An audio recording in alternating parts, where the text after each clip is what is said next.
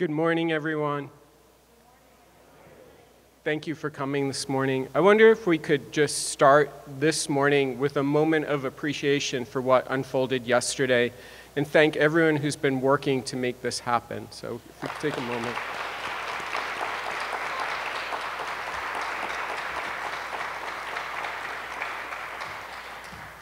And I know I say this every time, but I will never get tired of saying it. Ayana, it is such a privilege to be able to work with you here at ASU and to see the transformations that you've been working. I am truly honored to be here today. Best dean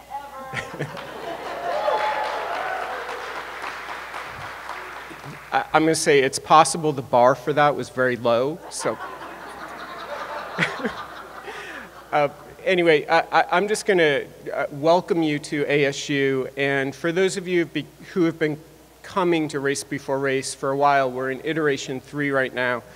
You know that I call our attention to the ASU Charter as a way of grounding my welcome, because it matters what place this is, and this is a university that is governed and motivated by its charter, and it is a charter of inclusion. And because of that charter, it makes it very easy to proceed and to know what we have to do.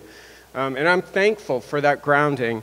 I want to just call your attention to 2 things that came up in that short video, if you had the time to watch it. And if you didn't, it's online. One is when our president, Michael Crow, talks about the difficulty of having come to realize that we academics created many of the problems that haunt the American educational scene at this moment, especially in the ways in which we became overly enamored of sorting people, of moving them from one place to another and telling a lot of people you can't come here or this is the place where you belong, of really accepting the inbuilt elitism that the American educational system has been built upon. And we see that at every level. And I think one of the things that we heard loudly yesterday and have heard repeatedly throughout RaceB4Race is that without structural change, profound structural change to the very educational system, we're always going to be stuck. And the second is an observation that Brian Brayboy, my colleague here in the School of Social Transformation, makes. And it's a very straightforward observation. It's very commonsensical. He simply says that the child of 2 Rhodes Scholars is not starting from the same place as the child who comes from a single-family home or a child who learns to be proficient in English later in life. We all know that, but we never act on it. We act as if everyone starts from the same place. We define excellence in a way that gives a boost to the children of Rhodes Scholars. We need to stop doing that. The mission of ASU, and I want to say the mission of ACRMS and the mission of all the humanities initiatives that we have here is to ensure that everyone gets included no matter what their starting point is. They deserve to be welcomed into a larger community.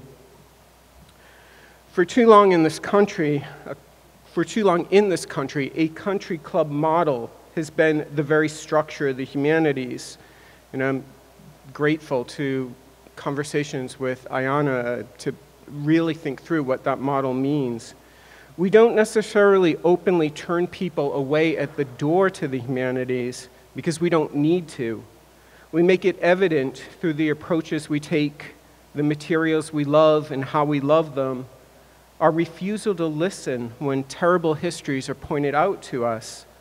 We make evident to students and to our would-be colleagues that they'd feel more comfortable somewhere else.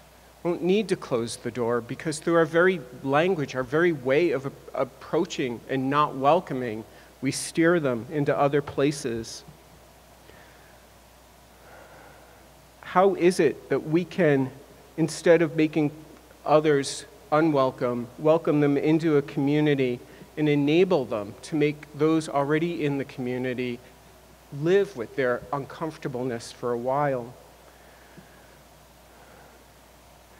Even if the door to the humanities doesn't get closed exactly, there's no welcome mat in front of it.